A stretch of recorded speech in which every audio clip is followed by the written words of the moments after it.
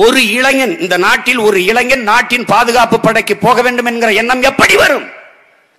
நான் இந்த நாட்டை பாதுகாக்க சென்று அங்கே நான் உயிரை விட்டால் என் வீட்டை இந்த நாடு காப்பாற்றும் என்கிற நம்பிக்கை தராத போது எப்படி? சண்டையில செத்தா ஒரு சல்லி காசு கிடையாது, சாராயம் குடி செத்தா 10 லட்சம்னா இது நாடாடா? இது நாடா? கேவலம், கேவலம். ஆட்சியாளர்கள் 100 நாள் வேலை திட்டம் இருக்கட்டும், வச்சுக்க. அவர்கள் நட்டு வளர்த்த மரங்கள் எத்தனை? பதில் சொல்லு. அவர்கள் தூர்வாரிய குளங்கள் எத்தனை? எடுத்துக்காட்டு. எத்தனை ஆண்டுகளா அந்த வேலை திட்டம் இருக்கு? எத்தனை ஆயிரக்கணக்கான மரங்களை நட்டு வளர்த்திருக்கலாம்? சொல்லுங்க பாப்போம். செய்யல. 1 கோடி தொண்டனை வச்சிருக்க, வச்சுக்க. என்னத்தை புளிச்சு புடுங்க நீ? அந்த 1 கோடி தொண்டனை வச்சு ஒரு வருஷத்துக்கு 1 மரம் நட்டா கூட எத்தனை கோடி மரம் வந்திருக்கும்? சொல்லு.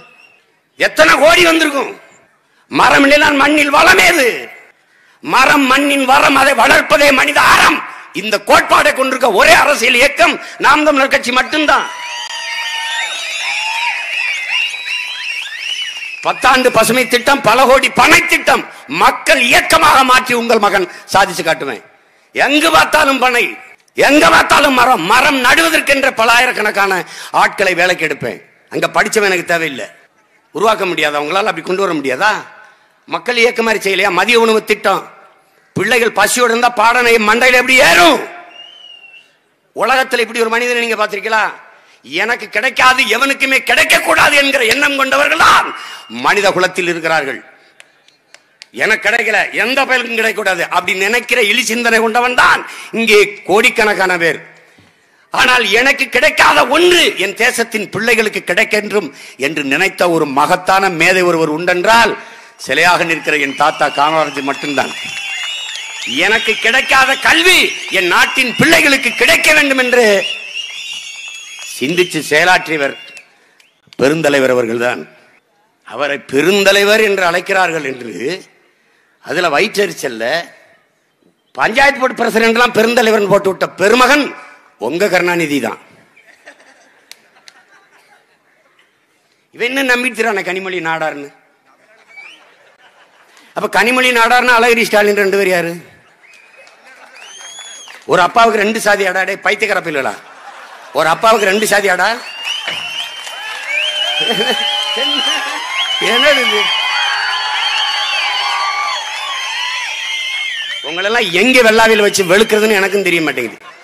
இப்படி ஒரு கூட்டம் எப்படி உங்களால நம்பிக்கை தெரிய முடியுது? எப்படி தெரிய முடியுது? 90 ரூபாயா 200 ரூபாயா?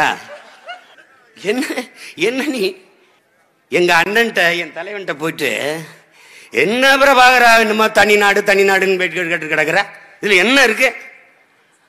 ஒரு வளமும் இல்லையே, நீ இதை வச்சுட்டு எப்படி நாடு அடைஞ்சிட்ட, எப்படி நீ பொருளாதாரத்தில் மேம்படுவ? என் பணையும் என் இறாலும் போதும்னாரு. அவன் தம்பி என்ன வருத்துவார்வேன் பாரு. நீ மைதாவை தடை பண்ணிட்டாரு, பனங்கிழங்குல மாவு தயாரிச்சிட்டாரு. நானும் என் பையனும் மாவீரனும் பனங்கிழங்குல, அவன் களி, நான் பனங்கிழங்குல சப்பாத்தி. சாப்பிட்டு பாரு. இவ்வளவு உண்டா? அருகம்புல்லு சாப்பிட்டா தெம்பா இருக்கும்னா எவ்வளவு பெரிய புல்லுடா என் பனை, எவ்வளவு பெரியது. உடல்ல எல்லாவற்றையும் மானுட பயன்பாட்டுக்கு தருகிற ஒரு மரம் உண்டென்றால் அது பனை மட்டும்தான். எதுவுமே கழிவு கிடையாது. நினைச்சு பாரு, எதுவுமே கழிவு கிடையாது. கடைசியா அந்த சல்லடை பதநீர் கல்ல வடிக்கிறதுக்கு அதுல இருக்கிற அந்த சல்லடையும் அதுவே தந்துடும். இங்க அறுத்துப்புறம் கருக்கு, அது நுனியில பூ இருக்கும், அதை எடுத்து அப்படியே ஒட்டு நம்ம ரத்தத்தோட அது ஆரி தங்கில விழுகும். எல்லாமே பயன்பாடு. நீ என்ன பண்ணுவ சீமான்? வருவேன், திருச்செந்தூர்ல நிறைய பனைமரம் இருக்கு, போடுறா இண்டஸ்ட்ரிய, போடுறா தொழிற்சாலைய. பனையில இருந்து பனை நார்ல இருந்து கட்டில், பனை நார் கட்டில் அமெரிக்கால 40,000. இந்த இருக்கான் என் தம்பி ஜெய்சீலம், கேட்டுக்க. 40,000 ஒரு கட்டில் விலை. 2 பனங்கிழங்கு விலை எவ்வளவு? ஒன்னும் தெரியாது உனக்கு. சீனாவில இருந்து ஓலை கொட்டாம போகுது, ஓலை பாய், சீனா பாய் படுக்கிறான். ஏன் அதை நீ தயாரிச்சு படுத்தா உனக்கு தூக்கம் வராது, கனவு வராதா? அது கேவலம் ஆயிடுச்சு. வருவேன் இண்டஸ்ட்ரி, படிச்ச அரசு வேலை, எல்லாம் உட்கார்ந்த இடத்துல உட்காந்து எனக்கு பொட்டி பண்ணி தரணும், பாய் பண்ணி தரணும். நான் வித்துக்குருவேன். விசிறி கிசிறி எல்லாத்தையும் வித்துக்குருவேன். சந்தைப்படுத்துவேன். உலக நாடுகளுக்கு ஏற்றுமதி செய்வேன். கருப்பட்டி, நாட்டு சக்கரை தயாரிப்பாங்க இண்டஸ்ட்ரி. பனை ஏறி பழகிறவெல்லாம் ப்ரொஃபஸர் ஆக்கி விட்டுருவேன். எல்லாம் கத்துக்க. பனை நாடாரி ஏறினா தான் 17 வருவேன் கல்லு தருவேன் சொல்ல. எவன் ஏறினாலும் தரும். ஆமா, முன்னாடிலாம் நீ நினைச்சுக்கிட்டு இருந்தா வண்ணார் தான் துணி வைக்கிறேன்னு. அப்படிதான் இன்னும் பைத்தியக்கார பையன் நினைச்சுக்கிட்டு இருக்கான் பல பேர். படிச்சவன் போறான் அங்க அவங்க லாண்ட்ரி வச்சுட்டு இருக்கான். நாவிதர் தான் முடி வெட்டணும்னு நினைச்சுக்கிட்டு இருக்கான் பைத்தியக்கார பையன். அமெரிக்காலாம் முடி வெட்டுறேன், உங்களால தான் போய் வெட்டிட்டு இருக்கான், நம்மளால தான் வெட்டிருக்கானா, அவனுக்கு நாவிதன் தான் பேரா. அது அழகு நிலையமடா, முடி திருத்தகம். அது பியூட்டி சென்டர்னு வச்சிருக்கிறான். ஒரு இளவும் தெரியாது உனக்கு. நான் என்ன கேட்கிறேன், மாறி மாறி 50 வருஷமா திமுக ஓட்டு போட்டீங்க. ஒரு தடவை உங்க மகனுக்கு கொடுங்க, ஒரு 5 ஆண்டை கொடுங்க. எங்க தாத்தாளுக்கு 9 ஆண்டு கூட வேணாம், எனக்கு ஒரு 5 ஆண்டை கொடுங்க. சரியா இல்லைன்னா அதுக்கப்புறம் பாருங்க, நீங்க வருத்தப்படுவீங்க. அப்படின்னா அப்பவே அவனுக்கு இந்த ஆட்சியை கொடுத்துருக்கலாம். 10 ஆண்டுக்கு முன்னாடி அவன் கத்தனை காலத்திலே கொடுத்துருக்கலாம். எவ்வளவோ நல்லது செஞ்சிருப்பான்னு நீங்க நினைச்சு வருத்தப்படுவீங்க.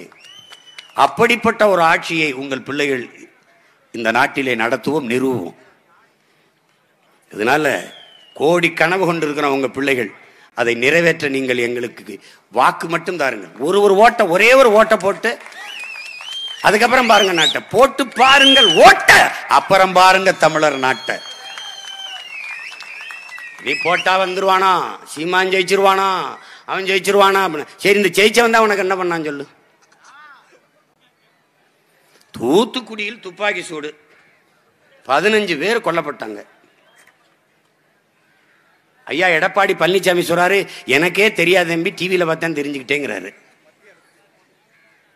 சுட சொன்னவன் யாரு? மனு கொடுக்கத்தானே மக்கள் வந்தார்கள். எந்த அரசியல் கட்சியும் அந்த போராட்டத்தை முன்னெடுக்கல, மனு கொடுக்க வந்தார்கள். அங்கே இருக்கிற காவலர்கள் அல்ல ஆட்சியாளரின் உதவியாளர்கள் நின்று ஒரு 5 பேர் மட்டும் பிரதிநிதிகள் வாங்கல், மற்றவர்களாம் நில்லுங்கன்னா 5 பேர் இந்த மனு கொடுத்துட்டு போயிருப்பான். இந்த கலவரம் இங்க வரும் என்று நீங்கள் எப்படி கணித்து துப்பாக்கியோட காத்திருந்தீர்கள்?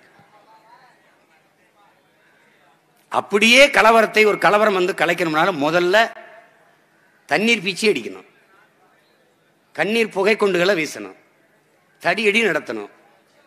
இது எதுவுமே செய்யாம எடுத்தோன்னு துப்பாக்கி எடுத்து எப்படி சுட்ட? அதுவும் முட்டிக்குள்ள சுடல, தொண்டாக்குழியில நெஞ்சில எப்படி குறிபாத்து சுட்ட? அவன் கலவரனுக்கு ஏறி போய் வண்டி மேல ஒரு மஞ்சள் பண்ணினை போட்டு ஸ்னைப்பர் தொலை தூரத்துல இருந்து சொல்ற ஒரு துப்பாக்கி வச்சு படுத்துதான் அவங்க. நீ இப்ப என்ன பண்ணி வச்சிருக்க? நாங்கள் வந்தால் 2 மாசத்தில் நீதியை நிலைநாட்டுவோம். எங்க 2 வருஷம் ஆச்சு, ஒன்னும் நாட்டல. எங்கிட்டு நாட்டுவீங்க? அவர்களுக்கெல்லாம் பணி உயர்வு கொடுத்து பணியிட மாத்திட்டீங்க. இப்ப அந்த மேல இருந்து சுட்டான்ல, அவன் இன்னும் ஆயுதப்படையில் இதே தூத்துக்குடியில வேலை செஞ்சுட்டு இருக்க. அப்படி அந்த அதிகாரி அருணா ஜெகதீசன் அம்மா 3 மணி நேரத்துக்கு மேல நின்று நான் அங்க வாக்குமூலம் கொடுத்திருக்கேன். தமிழ்நாட்டில் ஒரு அரசியல் கட்சி தலைமை வந்து கூப்பிட்டு விசாரிக்கப்பட்டது நான் மட்டும்தான். 3 மணி நேரம். அதுக்கு என்ன இருக்குது? அவங்க தாக்கல் செஞ்ச அந்த அறிக்கையை கொண்டு சமர்ப்பித்து 6 மாசத்துக்கு மேல ஆகுது. எந்த நடவடிக்கையும் இல்லை. ஆனால் பேசும்போது எதிர்கட்சி தலைவராக இருக்கும்போது பேசலாம், உடனே நான் பண்ணி பெறுவேன். அங்க கொடநாட்டில் 6 பேர் செத்துருக்கான். செத்தது உண்மை, எவனோ கொண்டிருக்கான். ஜெயலலிதா வீட்டுக்கு 1 நிமிடம் கூட மின்சாரம் அணையாது. ஏன்னா தனி லைன், தனி தடம், அங்க அணையாது. 1 மணி நேரம் மின்சாரத்தை துண்டிச்சது யாரு? 1 மணி நேரம் மின்சாரத்தை துண்டிச்சு 6 பேரை கொன்னது யாரு? ஏன் கொன்னா? எதுக்காக கொன்னா? முன்னாள் முதலமைச்சர் வீட்டிலே 6 கொலை நடந்திருக்குன்னா எனக்கு என்ன பாதுகாப்பு இருக்கும்? நீங்க என்ன சொன்னீங்க? நான் அதிகாரத்துக்கு வந்தவன 2 மாசத்துல விசாரிச்சு 2 வருஷம் விசாரிக்கல. ஏன்? பணம் ராஜா, பணம். கால கொடுமை. இந்த ஒருத்தர் வந்து கொடுத்துக்கிட்டு இருக்காரு. தம்பி உதயநிதி என்ன பேசிவிட்டா? அப்படியே நீ கூட்டுறவு சொசைட்டில நீ வந்து கூட்டுறவு வங்கியில வந்து கடன் வாங்கின இந்த வந்து நகை அடமானம் வச்சிருந்தா கவலைப்படாதீங்க, நாங்க வந்து திருப்பி தர்றோம். அப்படியே நகை இருந்தா வச்சு காசு வாங்கிக்கிறங்க, நாங்க வந்து திருப்பி தந்துடுறோம்னு சொல்லிவிட்டா. அப்படி இதை நம்பிட்டு நம்ம மக்கள் என்ன பண்ற? நம்மளுக்கு தெரியுமில்ல, ஐயா ஹரிச்சந்திரனே வாக்கு கொடுத்துட்டா. அப்படியே தாறுமாறே சொல்லிட்டாரு. உடனே இருக்கிற பொட்டுப்பொடி நகையெல்லாம் அடமானம் வச்சுட்டு வந்துட்டான். இப்ப அதையும் திருப்ப முடியல. என்ன பண்றேன்னு தெரியல. ஒருத்தர் வந்து மனு கொடுத்துக்கிட்டு இருக்காரு, அண்ணா ஏதாவது பார்த்து பண்ணி விட சொல்லுங்க. பண்ணுங்கன்னா ஏமாத்தி விட்டாங்க. என்ன பண்ணாங்க? வெறுண்டப்பாவை கொடுத்து கடன் வாங்கிட்டு போயிட்டாங்க. வெறுண்டப்பாவை வாங்கிட்டு கடனை கொடுத்த காவாலி போய் யாரு? அவன் யாரு? அங்க அந்தப்பா அந்த வங்கியில் வேலை செஞ்ச மேலாளர் யாரு? யாரு? கடன் வாங்கின முகவரி கொடுத்துருப்பான்ல, பேர் கொடுத்துருப்பான்ல, முகவரி அட்ரஸ் இருக்கும்ல, அதெல்லாம் கொடுத்துருப்பான்ல. அவன் வெறும் பெட்டி கொடுத்து எப்படா கடன் வாங்கின? ஏன் அவனை கைது பண்ணல? அந்தப்பா எவன் மேனேஜரா இருந்தான், அவனை ஏன் கைது பண்ணல, நடவடிக்கை எடுக்கல? எப்படி இருக்கு பாருங்க. வெறும்பட்டியை கொடுத்து டப்பா டப்பா கொடுத்து ஏமாத்தி காசு வாங்கிட்டு போயிட்டீங்க. உங்க ஆட்சியில் வெறுண்டப்பாவே அதிகம்டா, வெறுண்டப்பாவே அதிகம். நீங்க எப்படி எங்களுக்கு வெற்று வாக்குறுதியில் கொடுத்து வாக்கு வாங்கிட்டு போனீங்களோ அப்படிதான் ஆகணும். இது நம்பும்படியா இருக்கா பாருங்க. ஒருத்தருக்கும் கொடுக்கல. இப்ப 1000 ரூபாய் குடும்ப தலைவிக்கு 1000 ரூபாய் அறிவிச்சு 2 வருஷம் ஆச்சு. செப்டம்பர் கொடுக்க போறாங்க. அதுக்கு என்ன சொல்றாங்க தெரியுமா? அது கணக்கு எடுத்துக்கிட்டு என்ன தகுதியானவர்களுக்கு. எங்க ஆத்தாளக்காவை தகுதி பார்க்கறதுக்கு நீங்க யாரு? நீ யாரு? தகுதி பார்த்து கொடுத்துவாங்க 1000 ரூபாய். அவங்க 1000 ரூபாய்க்கு தகுதி பார்க்கறாங்க. நீங்க 5 வருஷம் ஆள வைக்கிறதுக்கு தகுதி பார்க்கறது இல்ல. எவன் வந்தாலும் ஓட்ட போட்டு போற, எங்களை தூக்கி ரோட்ல போட்டு போற. நாங்க இங்க பாரு முச்சந்தில நின்னே கத்திரி கிடக்க வேண்டியது இருக்கு. நான் யாரு? ஓம் புள்ள. நீ அவனுக்கு வாக்க போடுற, எனக்கு வாக்கிரிசி போடுற. கால கொடுமை, கால கொடுமை. இந்த கொடுமையெல்லாம் தொலைக்கிற காலம் விரைவில் வருது. நீ போட்டாலும் போடலைனாலும் நான் ஜெயிப்பேன். ஏன்னா என்னை விட்டா உனக்கு நாதி இல்லை, போட்டுத்தான் தீர்வேன். உங்களுக்கு வழியே கிடையாது, என்னை விட்டா வழியே கிடையாது. எனக்கு மட்டும்தான் என் மண்ணின் மீது என் மக்களின் மீது பெருங்காதல் இருக்கு, பெருங்காதல் இருக்கு, பேரன்பு இருக்கு. என் நாடு எப்படி இருக்கணும்னு ஒரு கனவு இருக்கு. எனக்கு அதை பத்தி கவலை கிடையாது. கல்வி எப்படி கொடுக்கணும், மருத்துவத்தை எப்படி கொடுக்கணும், நீர் எப்படி சேமிக்கணும், வேளாண்மை எப்படி செய்யணும். வேளாண்மை கைவிட்ட நாடுகள் பிச்சை எடுக்குது. நீ என்ன 5 வருஷத்துல பசிங்கிற வார்த்தையே இல்லாத என் நாட்டில் நான் ஒழிக்கல. நீ அப்புறம் என்ன கேளு, ஒழிச்சு காட்டுவேனா? தண்ணீரை விற்கிற முதலாளி யாரு பாத்திருக்கியா? அது உண்மையிலே சுத்திகரிக்கப்பட்டதா? அது மனிதன் குடிக்கிற தரத்தில் அது இருக்கா? உனக்கு தெரியுமா? உனக்கு தெரியுமா? அது எவன் வேணும் விற்கிறான? எப்படி? என் ஆத்தால பண்ண அக்கா தங்கச்சிக்கு கிடைக்காத தண்ணீர் முதலாளிக்கு மட்டும் எப்படி கிடைக்குது? எப்படி கிடைக்குது? கடும் கோடையில விற்கிறான். எப்பவும் அவனுக்கு தண்ணி கிடைக்குது. எப்படி? எப்படி? 800 கோடி மக்கள் உலகத்துல, 100 கோடி மக்களுக்கு தான் குடிநீர் இருக்கு, தண்ணீர் இருக்கு. அப்படின்னா எவ்வளவு பெரிய நீர் பஞ்சத்தை நோக்கி உலகம் போயிட்டு இருக்கு பாரு. உலகத்திலே அதிகமாக நீரை உறிஞ்சி விற்கிற நாடு இந்தியா. இந்தியாவிலே அதிகமாக நீரை உறிஞ்சி விற்கிற மாநிலம் தமிழ்நாடு. அது ஓ நாடு, ஏன் நாடு.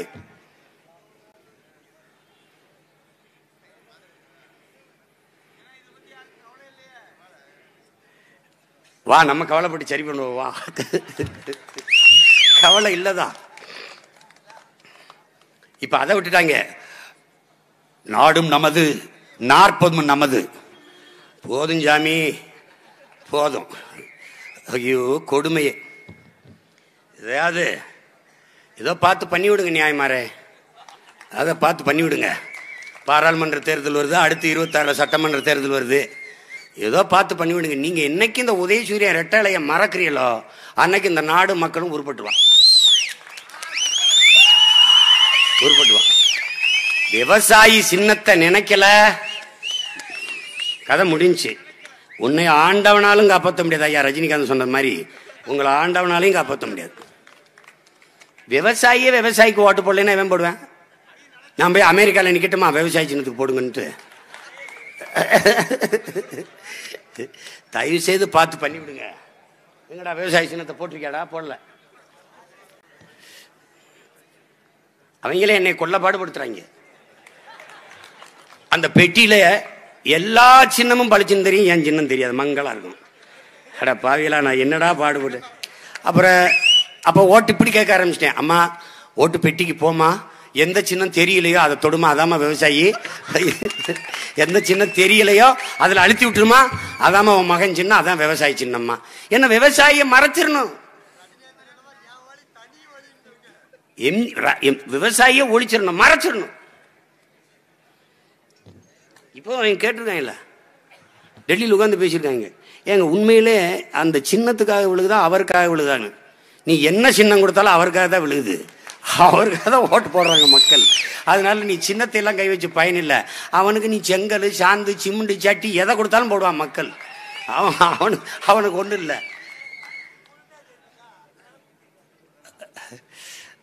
அது அறிவிற் சிறந்த மக்கள், என் அன்பு தம்பி தங்கைகள், உங்களை நம்பிதான் நாங்க. யாரோடும் சேர மாட்டானே சீமான், எப்படி அவன் தனிச்சு நிக்கிறான்னு. நான் தான் பெரிய கூட்டணி வச்சிருக்கிறது. 8 கோடி மக்களோடு கூட்டணி வச்சிருக்க ஒரே கட்சி நாங்க தான். மக்களை நம்பாதவன், மக்களை நேசிக்காதவன் மக்களை ஆளுகிற தகுதியை பெற மாட்டான். நாங்கள் ஆளுகிற வாய்ப்பை பெறல, ஆனால் ஆளுகிற தகுதியை எப்போ பெற்றுவிட்டோம். நாங்கள் பேரளவு அன்பும் பாசம் வைத்து என் மக்களை நம்புகிறோம், நேசிக்கிறோம். நான் உங்கள் மேல வச்சிருக்க காதல்ல ஒரு துளி அப்படி கடக்கண்ல லேசா அப்படி கண்ணடிச்சுட்டு போங்க, நான் ஜெயிச்சிருவேன். நீங்க என்னையே பார்த்துக்கிட்டு இருக்கணும்னு இல்லை, அப்படி சைடா ஒரு லுக்கு போதும். என்ன அளவுக்கு நீங்க காதலிக்க வேண்டியது இல்லை. ரொம்ப நாளா நம்ம பின்னாடி சுத்திட்டு இருக்கான் அந்த பையன், ஒரு சைட் அடிச்சு விடு, மேன அடிச்சு விடு, அடிச்சு விடு. ரொம்ப நாளா சுத்துறேன் நானும் உன் பின்னாடி, கண்டுக்காம கவுந்துக்கிட்டே போனீங்கன்னா இப்படி ஏற்று பாருப்பா, ஏற்று பாரு. உன் சொந்தக்காரன் தானே, அப்படி பாரு ஒரு தடவை. ஏய் நீ அப்பா, சரிப்பா.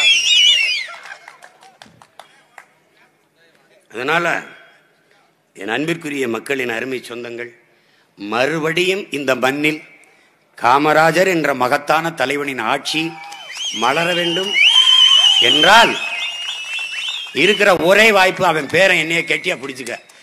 என்னை விட்டினா வாய்ப்பு இல்லை, உனக்கு வாய்ப்பு இல்லை ராஜா, வாய்ப்பே இல்லை. அதனால தயவு செய்து என் அன்பு சொந்தங்கள், அருமை உடன் பிறந்தவர்கள், எங்கள் கைகளை வலிமைப்படுத்தி வலிமையான அரசியல் ஆற்றலாக எங்களை மாற்றுங்கள். அதுதான் இந்த மண்ணையும் மக்களையும் காப்பதற்கு, மீட்பதற்கு இருக்கிற ஒரே வழி. புரட்சி எப்போதும் வெல்லும். நாளை நமது வெற்றி அதை சொல்லும். எங்கள் இலக்கு ஒன்றுதான், நம் இனத்தின் விடுதலை. இனம் ஒன்றாவோம், இலக்கை வென்றாவோம். நாம் தமிழர்.